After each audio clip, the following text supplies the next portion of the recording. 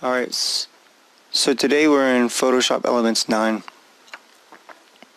and we'll be creating a photo collage out of these 6 photos that I've already imported into Photoshop Elements 9. And there are tons of different layouts you can do, and we'll be looking at layouts later on. This is a fairly simple process. We'll be using the guided tour, or the step-by-step process under create. So click create and you can see that there are tons of processes you can do. So photo prints, photo book, greeting card, photo calendar, photo collage, slideshow, photo stamps, CD jacket, DVD jacket, and photo collage. So 12 by 12, select your settings and then autofill whatever settings you want and then click OK. It'll import them for you. This may take a few seconds depending on how many photos you actually have.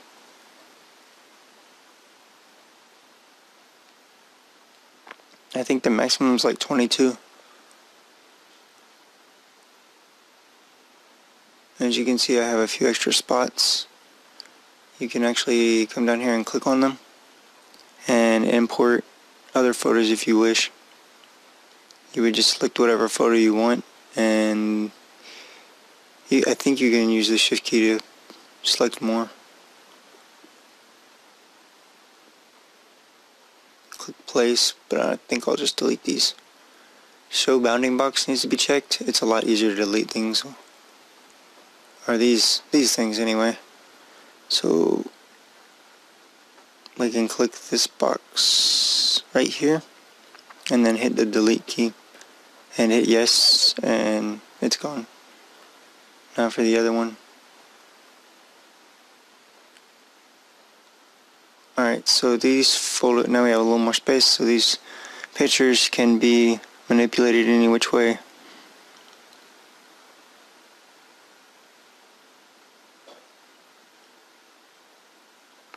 And we can rotate them, resize them. There's not too many limits.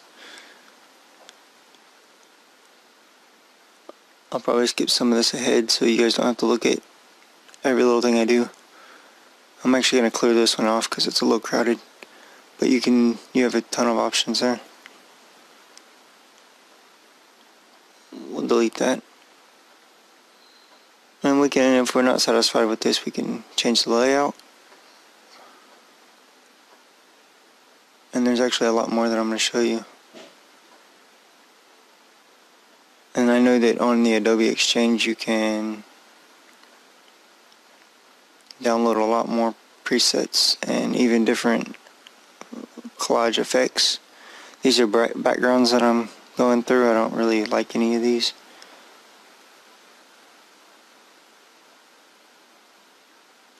And most of the Adobe Exchange downloads are free. You have to pay for it. There's usually a paid for version and a free version. Doesn't seem to be a whole lot of difference. I downloaded a few things yesterday, and they worked out really well. This is both for Photoshop 9 and Elements 9 and CS5. So I'm probably just going to cover this up and the background anyway, just by resizing the photos.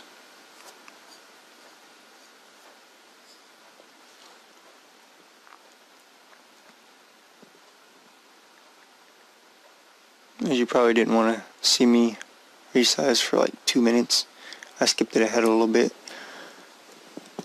Now we're going to mess with the frames. And once again, I don't really like any of these presets, but we'll find one and put.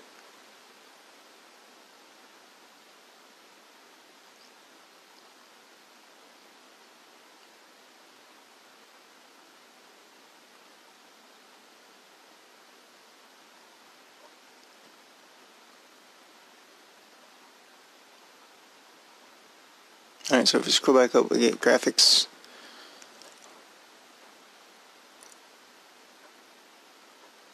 And once again, we have flowers. We already have flowers in our photo, but I'll probably still put one in.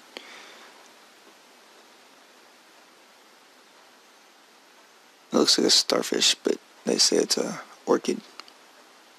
Looks like a starfish to me. So drag that one in there. And then you can resize and manipulate these any which way. Once again, I don't know why you'd ever need a paper clip, but there you go. So we can click it and resize it. That looks better.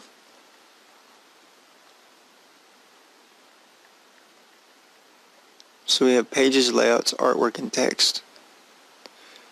Text is the last one, or actually we'll be looking at some advanced mode later on.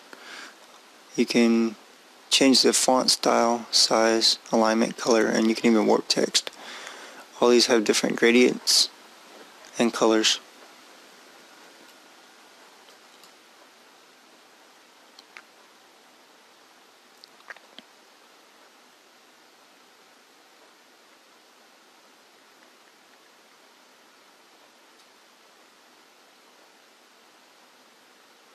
You can click on font here at the top.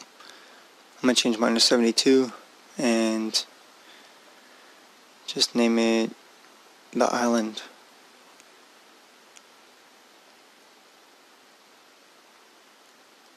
If I can type. Alright, and this is a smart object, so you can just move it any which way you want.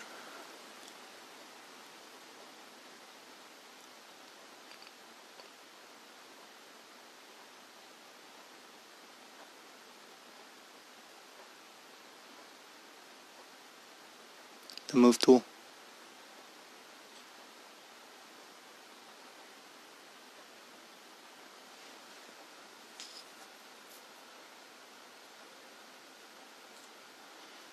Once we've got it the way we want it, we just click it and it'll confirm. Click off of it. Still adjust it.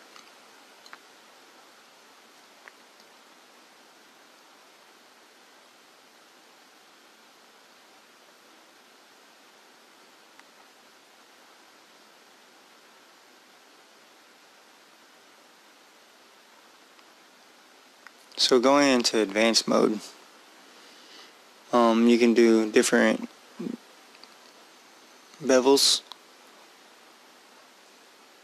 and colors and even different effects. We're going to clear the frame on this one. That way you can see the bevel. Because with the frame in place you can't see the bevel.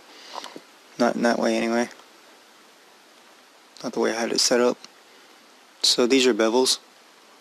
And you would want to just click on one and then apply it. And those are different effects.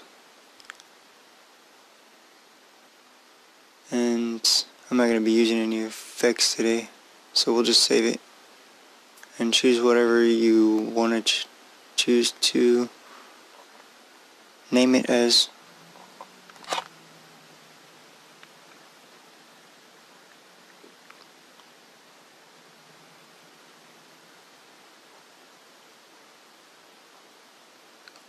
You can save it as JPEG or BMP. Those are the most popular, I think. You can also keep it as a PSD. So we'll click JPEG, click save, and then it'll ask you what quality you want it to be set as. I'm going to go from 8 to 12 because I like maximum quality. Mainly because you can never change it from a lower to a higher once it's already been set as a low quality photo, so I always set them as a max. And there's a finished product. Not bad for a few minutes. Well, 9 minutes and 20 seconds, or around that. And it takes me back out of the guided edit and it sets me back up, and I can edit in here, or I can just open the finished product, which would be right here. Click open and there you go. Thanks for watching.